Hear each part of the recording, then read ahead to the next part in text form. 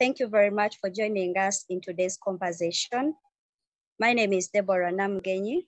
I work with Asante Africa Foundation as the Gender Programs Coordinator. I'm Sambuka Gasi, a teacher by profession and a teacher mentor at Bukuya Senior Secondary School, Kasanda District. And I got associated to Asante Africa in 2019 when I first had a summit in Narok. My name is Bessie J. Innocent, and I work with the Asante Africa Foundation as the Digital Transformation Leader. My name is Kansine Rosette. I'm 17 years of old. I am in senior 2 class. I am a former student at Chimbogo Secondary School, and now I'm at Nyakasura School. I'm Wesige Mark. I'm a student of Fonja City Secondary School in Chanjwa District. I'm 16 years old and I'm in senior 2 class.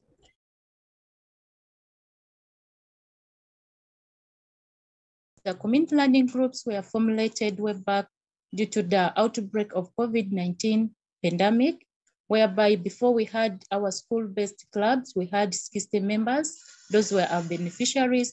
But when COVID-19 outbreak came up, we had to form the community learning groups in various communities, whereby under the directive of the government, we had to formulate few numbers that we had 15 per community. We started by small.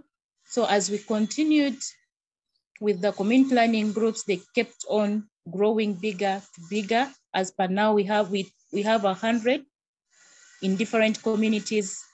And the community learning groups were developed to facilitate our beneficiaries with the national curriculum of Asante Africa, and also to enhance their learning, whereby teachers were hired and then they were facilitated to teach our beneficiaries and also given the scholastic materials. And all this was done by Asante Africa Foundation. We really appreciate Asante for helping our beneficiaries in various communities, and it gave them hope to learn and also to have hope that there's time to come, we shall go back to school.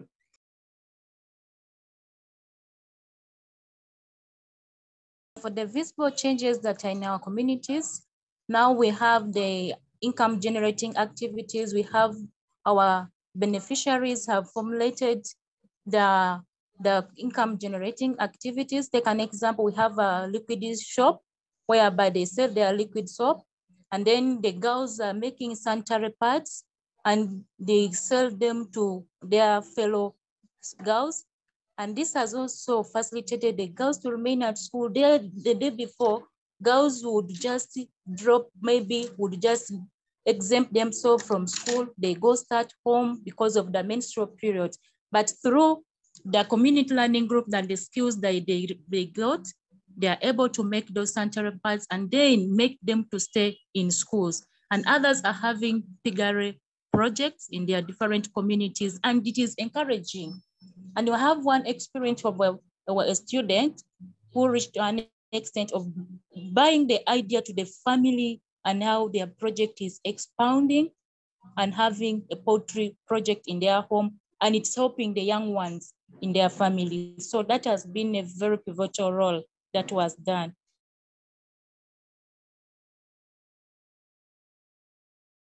Everyone knows in Uganda, we had one of the longest lockdowns in regards to education. I'm saying education because almost all the services were almost at halt, grounded, transport, education, so many things. So when we come to the line of education and learning, students were at home and learning was almost on a standstill. There are two groups of people. We have the people who are in the urban areas, the haves, and the people who are in the rural setting, they don't have. So what I mean is people in the urban areas, the students, they have access to the gadgets, they know how to use them, and they can catch up with continuous learning. But you come back to our areas where we have the vulnerable students. They have no access to the internet. They have no gadgets. Continuous learning is nowhere. So this is where Asante Africa came in with a solution to facilitate continuous learning during this pandemic. So to be specific, it worked hand in hand with the government representative offices in the region, the two regions, to make sure that this becomes a reality. So technically, tablets and laptops were introduced to these community learning centers that were adopted and formulated. And it is through this that we came even to learn more. These rural students or participants, beneficiaries, didn't know how to use these gadgets. They were seeing them for the first time. This was a compensation they really gave us. So we had to do an oriental training to make sure that at least to start with, they know how to use these gadgets. So technology through Asante Africa Foundation has brought a lot of insight and everyone is embracing it. The future is very, very bright with technology. As we stand right now, education and learning is going digital, courtesy of Asante Africa Foundation.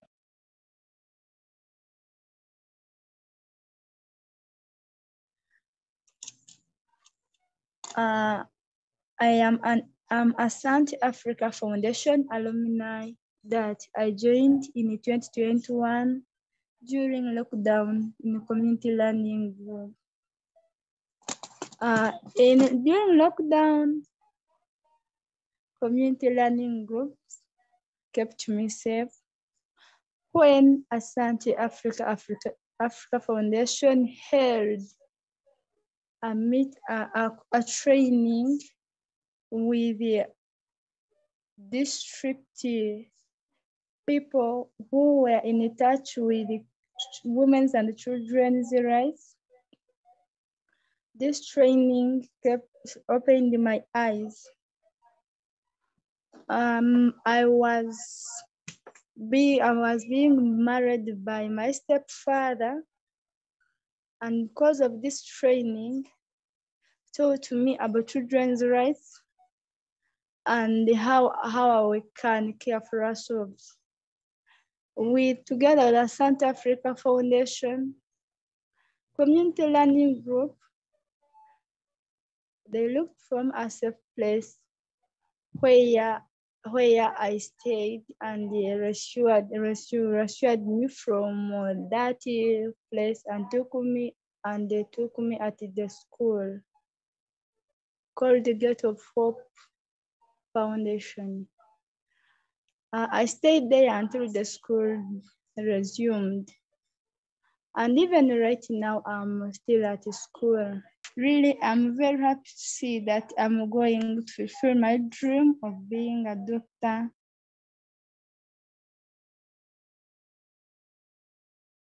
How we can change our parents' mindsets. As Asante Africa Foundation, we have the family engagement model, where we engage our parents and their children into their education and their life. Through this engagement model, we are in position to share with the parents on how we empower them on how to have positive parenting mindset. For example, you need to support a girl child. Some parents have a negative attitude towards girl child education. And through this family engagement model, we are in position to change the mindsets of our parents. They are in position to understand that even a girl is in position to achieve what a boy can achieve. So through these engagements, we are in position to address challenges that children would face, and also to see that parents have a positive mindset towards their children's education and achieve their dreams.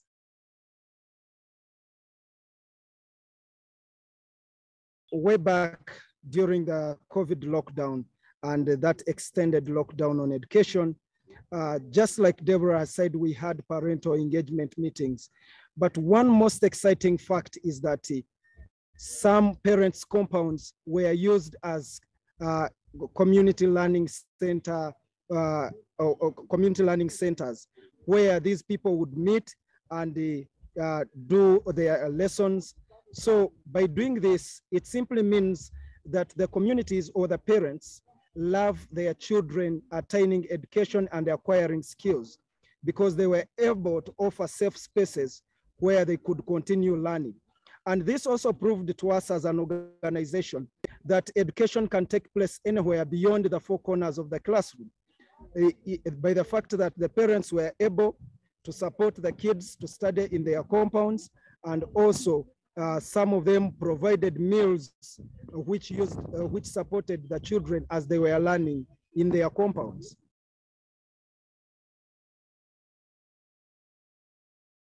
In Asante Africa Foundation, they teach us to become change agents in our homes, communities, and change this world into a better place. The business we began in our school, which is Ufunja City Secondary School, was a partnership business and was a school canteen that we managed well and operated successfully. In Asante Africa Foundation, they do teach us a lot of things. And from the study of leadership, entrepreneurship, communication, finance, which includes budgeting, and among others, we gained entrepreneurship skills. And with the help of our leadership and entrepreneurship incubator coordinator and our teacher mentor, we were encouraged to apply those skills so as to improve on our well-being and promote those skills, finally pay it forward. Through the entrepreneurship skills we gained as a club, Ufunja City Entrepreneurs Club, we came up with an idea to start up a business at our school. When we looked around our school, there was a challenge of outsiders coming in to sell eatings, drinks, and other items to students. And as a club, we thought this was an opportunity for us to utilize. And we agreed to start up a business. By doing this, leadership skills were being applied. Through our teacher mentor, we presented our idea of canteen to the head teacher, requested him to allow us to operate within the school. He also appreciated the idea. He gave us space where to construct our structure within the school. I feel like doing this, we are applying negotiation skills, and he had truly helped us a lot. After this, we again sat as partners in business, made a budget.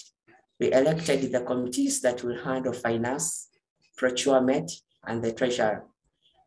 Then we agreed as partners to contribute in order to raise up the startup capital of our business. Then it was agreed that each member to contribute 5,000 shillings for the startup of our business in order to raise the money, which gave us 100,000 for 20 active members. And by that, we got the money for the startup of our business.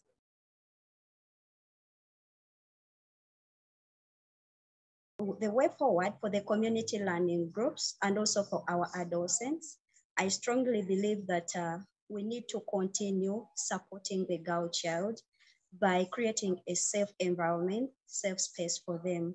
Take, for example, the example of Rosette, where she has shared her story with us. It is through sensitization on their rights that she was in position to stand up and in position to be rescued from being married off. So we need to continue sensitizing the community, our adolescents, on understanding their rights and also their responsibilities. We also need to bridge the gap that is existing in the rural communities. We need to see that our rural adolescents are in position to access digital tools. They are also learning the digital literacy skills. And we cannot do this minus supporting them acquiring these skills or bridging the gap that is there. We need to see that they have access to the tools, the tablets, and also they learn the skills. When they get these skills, they will be in position to thrive more in life, be in position to explore more opportunities using the digital transformation. We also need to see that we empower the youth more through creativity and innovation. For example, what Mark has just shared, the idea of the canteen is very, very important.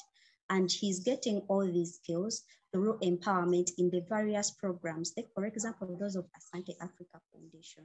So we need to see that more youth are being empowered with these skills of entrepreneurship and leadership, that they are in position to become the change agents that we are looking at in their communities and families. If they are in position to get the profits to address challenges they are facing, for example, be in position to buy something at home, be in position to see that they are getting profits to support their fellow students at schools, or be it anywhere, we shall see that we are having a better world. Like our mission is saying, changing, the change agents transforming the world.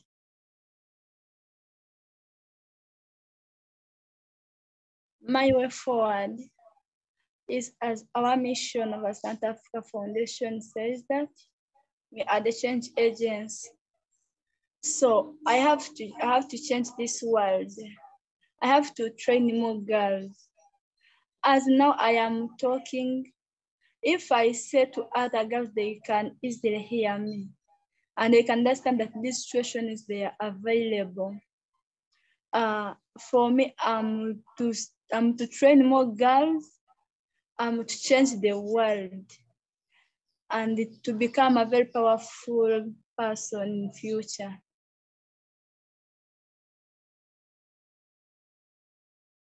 How do we continue supporting programs in Uganda? There are several ways we can contribute to Asante Africa's work. And one of the most direct ways is support through the reading materials that would support, for instance, knowledge acquisition.